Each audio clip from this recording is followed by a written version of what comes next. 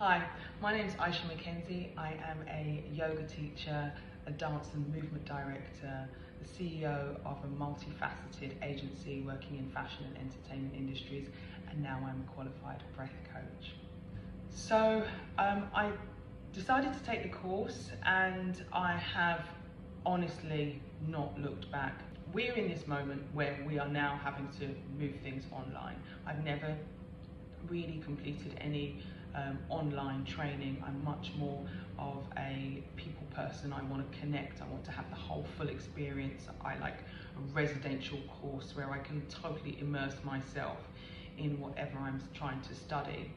And so even the thought of trying to do really important stuff without having that connection put me off a little bit at first, but I can reassure you that the way that the course is laid out and the connection and the community that you have, the way that Lucy and Rachel have set it all up is incredible.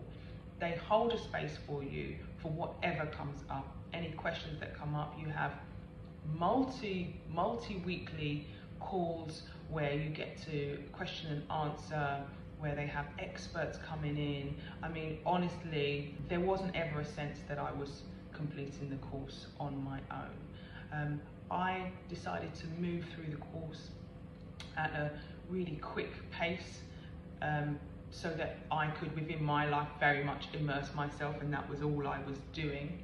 However, the way that it's set out, it's really easy for you to choose your own pace, how you want to go, keep going back over things, really integrating all the practices in your body, because obviously before you can go out and guide anybody else, you really need to have a total experience of it yourself and experience all the different breathing techniques and how they actually really affect you from day to day, how they can change your mood and put you in a different space just by doing a few simple breaths.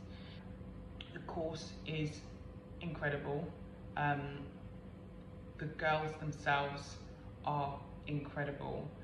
There is so much more that you can learn from them, not just about the breath, and there is so much more once you dive into learning about the breath that you learn about yourself, because essentially all of these practices are really bringing us back to a self-inquiry.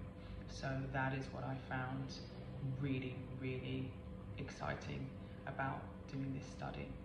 Is there anything more I'd like to say? You know, I could go on and on and on about how incredible my experience was and how great the whole thing was and tell you a whole load of things, but A, you really need to experience it for yourself, and B, there was a great nugget that was dropped into me by Lucy, and that is when you're guiding, really think about what you want to say to somebody, and if whatever it is that's bubbling up that you want to say is not adding more value, then don't say it, and let the silence and let the work speak for itself.